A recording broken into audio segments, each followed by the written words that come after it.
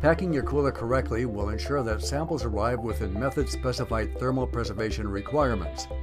Packing the cooler properly protects samples from breakage during shipment, both of which may require resampling. Use a cooler that adequately protects the sample during shipment. Pace can provide coolers and prepared sample containers at your request.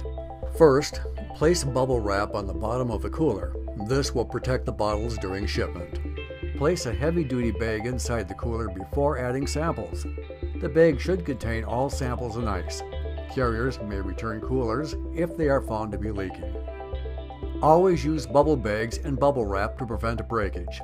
It is the ideal packing material for maximum shock protection, as the trapped air provides thermal insulation and helps keep the samples cold. Bottles should be sealed in a bubble wrap bag and placed upright in the cooler. This will isolate and protect each container, as well as preventing damage or leaks at the cap. Do not stack glass containers in the cooler or lay samples on their side. Use a larger cooler or multiple coolers if more space is required. To protect sample labels during shipment, either seal the ice in plastic bags as shown, or seal the samples in plastic bags. This will segregate the ice from samples, protecting sample labels from getting wet, degrading, or falling off. Most environmental samples need to be received at less than 6 degrees Celsius, but not frozen. For most of these shipments, use regular ice to keep samples cold. At least 1/3 of the cooler should be filled with ice, roughly 20 to 25 pounds of ice for an average 50-quart cooler.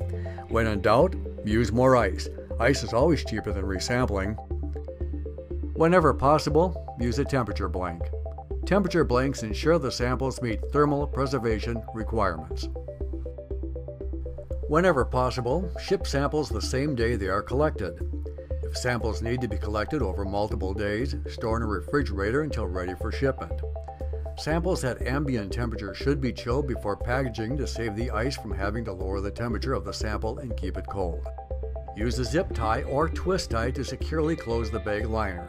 This insulates the contents and prevents leakage. To further protect bottles from breakage, use bubble wrap along the walls of the cooler and to fill any unoccupied space. Packing the contents tightly will prevent samples from moving around and bumping other objects during shipping and handling. When filling out labels or chain of custody documents, always use a permanent water-resistant ink.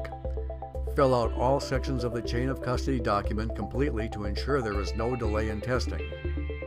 Always put relevant paperwork in a sealable plastic bag so the paper does not get wet. Never attach a chain of custody to the outside of a cooler. When appropriate, a custody seal can be used by placing it across the opening where the lid meets the cooler base.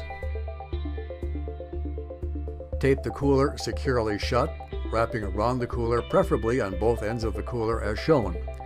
If using a custody seal, the tape should be placed directly over the seal. If you have any questions, use the information provided to contact one of our dedicated sample receiving professionals.